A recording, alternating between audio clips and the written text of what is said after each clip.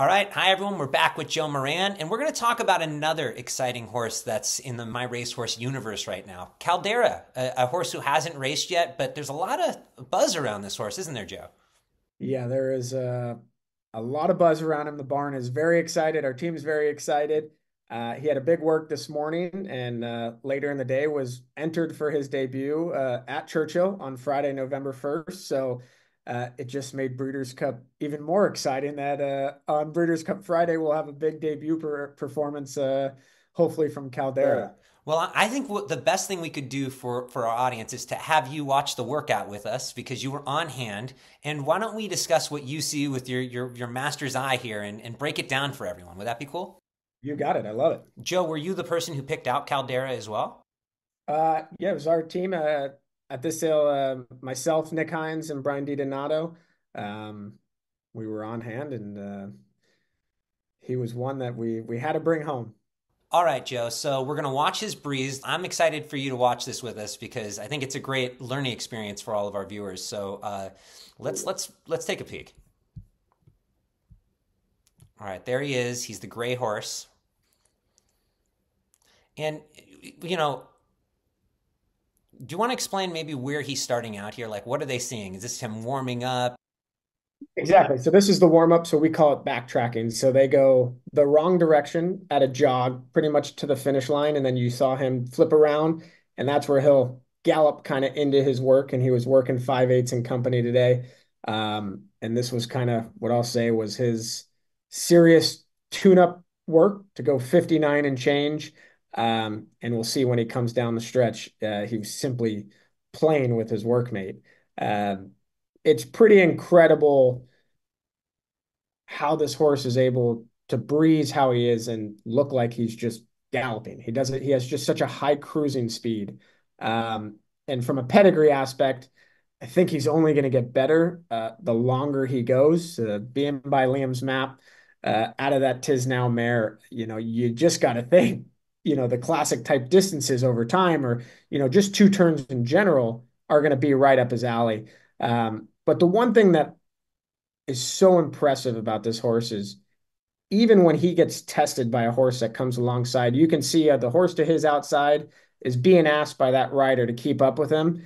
And Jaime Torres, who was aboard Caldera this morning, he doesn't even really move on him. It's almost like he's a statue, and you can even see he's standing high in the saddle right now, where he's not even squeezing down on him, trying to get him to pick up the pace, and he's just doing it all on his own.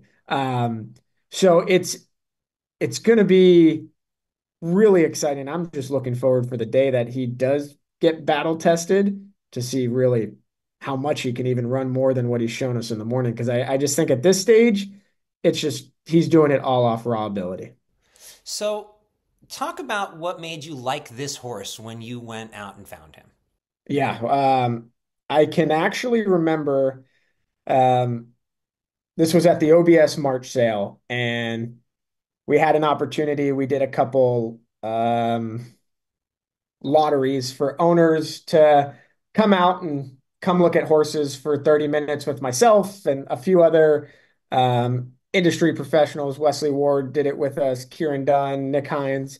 And I remember I took a group to see this horse because he was a horse that I just couldn't get out of my mind that day. It was a very tough sale. We had gotten shut out on a few horses early on in the sale, and when I had saw this horse, he was your classic type looking horse. He had the scope to him, and even when you see him in that start of this video when he's jogging by, the hip on him and the shape that he's got behind him, he just has so much power to him.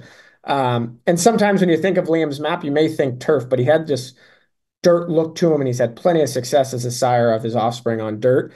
And he was a January foal, so he was on the mature side, right? So sometimes at these sales, you got to look through foals that are born in January versus foals that are born in April and May, and you got to be able to give horses excuses that are a little more immature. So him, you knew kind of what you were getting, that he was a finished product in a way that he was very mature. But he was just a beautiful looking animal. And we had the intention of buying one for Wayne coming off Seize the Gray. So we were looking for a big, sturdy, durable looking colt. And he kind of checked all the boxes. We were hoping to get him a little cheaper, but we did not. But based off the way he's breezing right now, I don't think we have any issues of what we paid for him. Well, the rumors that, have been circulating is this could be a Triple Crown trail horse. This could, is that how you see it, Joe? Is that what the goal is with this guy for the beginning of his career? Well, it's certainly very early to to think that, but we're always dreaming in this game. And the way he's working, he's a colt. The timing is perfect. The one thing I'll say, this game, timing is everything. And everyone, when you buy a horse, you want them to run early. It's like, I want this horse to run, but I can't see a better timeline than this horse starting his career in November. That if he's able to take himself to that next step, that the timing to get there and the length that he'll have to be in training, in my opinion, could be the biggest blessing in disguise. He was a horse that when we bought, we had to give him some time off. Um, and we do that pretty much with all of our horses regardless, but he needed 30 days off. He ended up getting 60 days off. He went into training with Dave Scanlon, who we purchased him off of, and he had a lot of work. So you'll notice like a big difference between this horse and Probable Luck, for example, is that this horse had a good amount of works on the farm before he came into the track. And when Caldera worked at the track, his first work was a half mile and 46 and change. And not that it was surprising, but we knew he would probably be working a half mile. But uh, he came into the track at a much different fitness level than Improbable Luck, for example. So they're at such a different rate or different period of their training when they first entered Churchill Downs with D Wayne. Um, but this horse, he's just done everything so easy.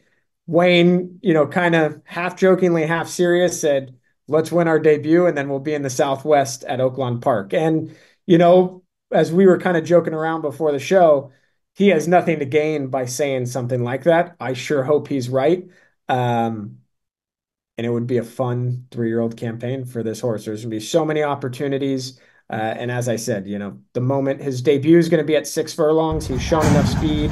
He was quick out of the gate. But as this horse goes longer, I think we're just going to see even a better version of himself. Wow, Joe. Well, that's very exciting. And you said he's going to be starting on the Friday of the Breeders' Cup, correct?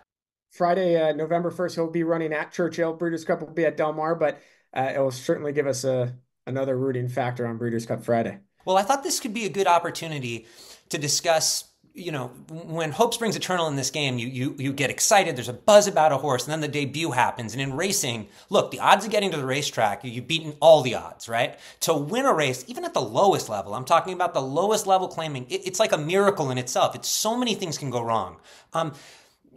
Joe, I think a lot of people have a tendency they can panic. Oh my, he was so hyped, he lost. Why don't we discuss this right now? Like, what do you expect to see? And if we all want him to win, or, but there's more factors than that go into a race. Would you mind talking about it? Yeah, absolutely. I love this question. I think it's probably one of the most educational moments.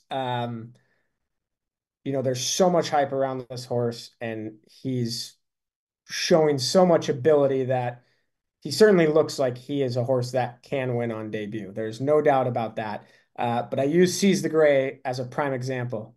His debut, granted, Caldera probably has a little more fitness under him and preparation going into his debut, but Seize the Gray, I believe he was beaten over 20 lengths in his first start and then came back to win at Saratoga, and the rest is history from there. But, you know, it's kind of a funny saying that we use in racing, but winning on debut is a blessing and a curse, right? You're now so excited, but that jump right into winners or going into stakes competition, especially this time of year, you're usually having to take a significant class jump, or now you're going to have to go against winners and change distances all in your second start. And so much is thrown at a horse that sometimes it becomes too much in that second start. And we always say running second by a nose in their debut is like the perfect situation that you get a good run. It allows them to come back against maidens their second time. And then next thing you know, in start number 3, they can stretch out. They have 2 races of experience. But the moral of this is that do not panic if this horse does not win on debut. Uh, as I was kind of saying in his workout video and describing his physical attributes and what we think he's going to be best at. we have so much more hope than just a 6 furlong maiden special weight on debut. Uh, and his trainer, when you look, Dwayne Lucas, he is not notoriously known to win on debut. And over the last few years, there's only a handful that have won on debut for him. So uh, this first race, as much as he has the ability and he might just win off the screen off raw ability, if he doesn't, the next time out, we know the coach is going to have him even more cranked up and he's going to have that race experience under him. And I'll certainly be still supporting him well after that debut, regardless of what happens. Wow. Well, this is very exciting. And Joe, we want to thank you for your time. We're excited for Caldera, and we look forward to the future with him and a lot more My Racehorses. Thank you so much for doing this with us, Joe. No, it was a pleasure. Always love talking about the stable and hope to do it more often.